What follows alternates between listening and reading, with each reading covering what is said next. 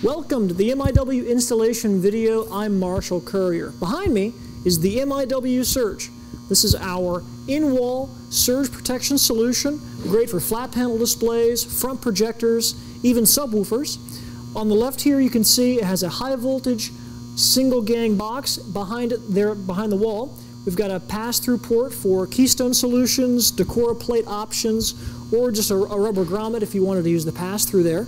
This MIW-SURGE is part of a two-product family. This particular model features in-wall protection and must be installed by a high-voltage licensed electrician. The MIW-SURGE and XT are both code-compliant, CSA US code-compliant, and the MIW-XT actually features remote power distribution from the rack to the flat panel. The MIW-SURGE is an in-wall protection solution. Here in the next few minutes, we're going to walk you through a real basic installation video, going through step by step all the various instructions. And before we start cutting holes in the wall or terminating Romex, we need to talk about safety. So triple check that all of the circuit breakers are turned off to this end of the house, to this room, to this branch circuit, and let's make sure to use all the proper safety precautions before we get started.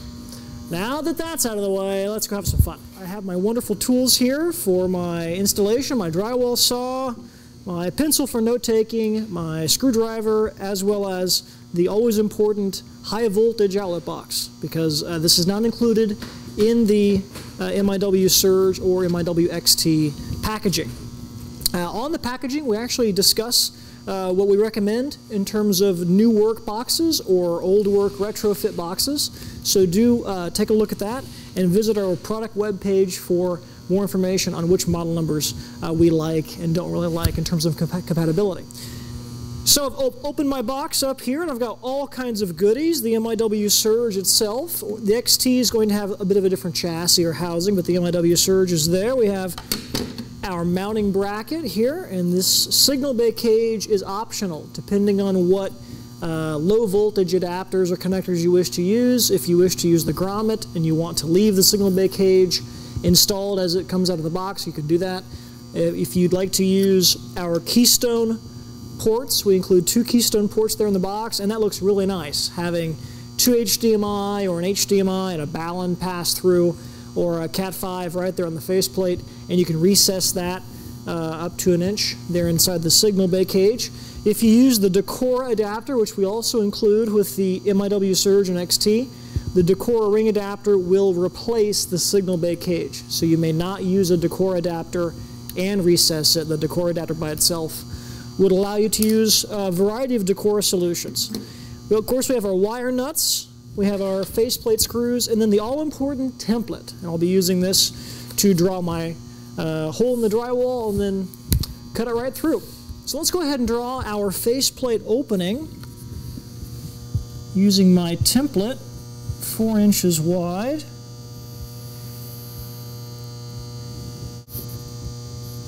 Now you would want to use a level just in case you want to get that hole perfectly level, especially if you're up high off the ground for a flat panel display.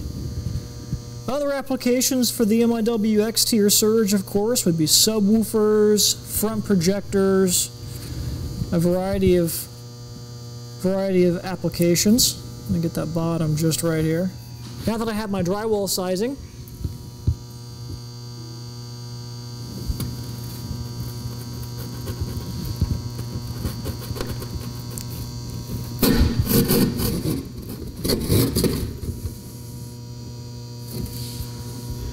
I want to prevent that from falling back into the wall.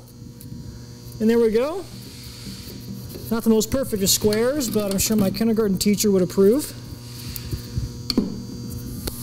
In step 3, we're going to be installing our outlet box, pulling the Romex through and installing it to that half of the hole in the drywall.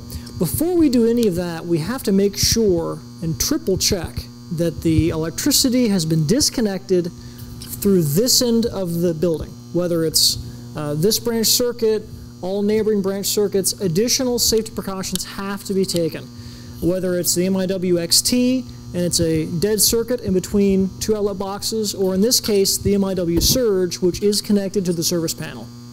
We can't stress that enough. that additional safety precautions have to be taken. So we're going to take our Romex, snake it through our electrical box. This Romex happens to come pre-baked, or all nice and ready. My height in there. Got plenty of Romex.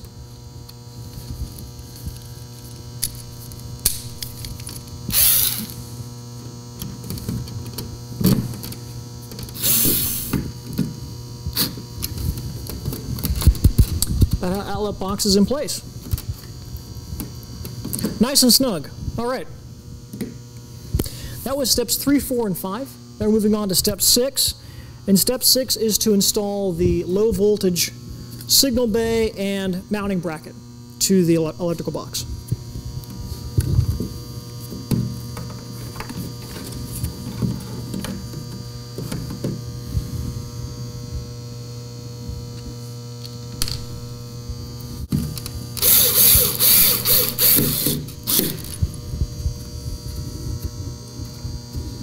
Nice and snug. It does help to use a level to make sure everything is evenly lined up. As we complete step 6 and step 7 is installing the mounting bracket. We're going to move on to step 8. And for step 8, we need our wire nuts and we need a few of the faceplate screws.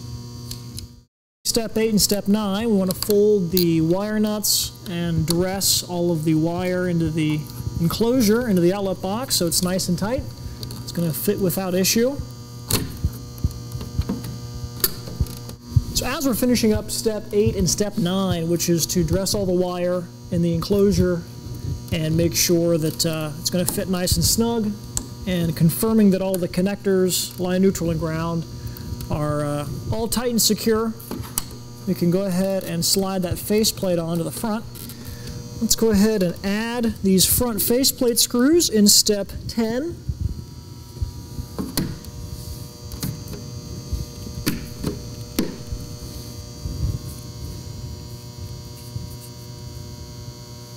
As I'm rounding out here, step number 10 is installing these faceplate screws.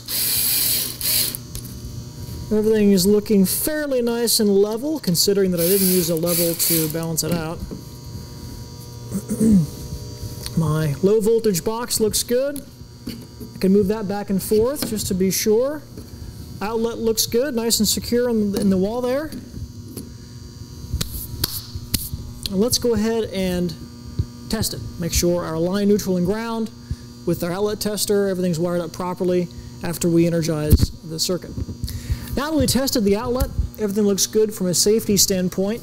We can install a variety of signal side options. We include in the box our 2-port keystone adapter that would fit right in here like so.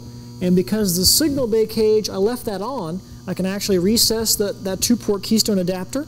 I could use my grommet. I actually cut a hole in my grommet here so I could slide through an HDMI connector, a Balun Ethernet connector, and then of course I'm going to go ahead and put on my right angle included adapter, my little pigtail adapter, which gives me less than an inch of depth for great flat panel options or a variety of front projection or subwoofer options too. So wonderful solutions here with the MIW-SURGE, and that was a brief installation video. I hope you visit the product page for some more product details and additional instructions. Thank you so much.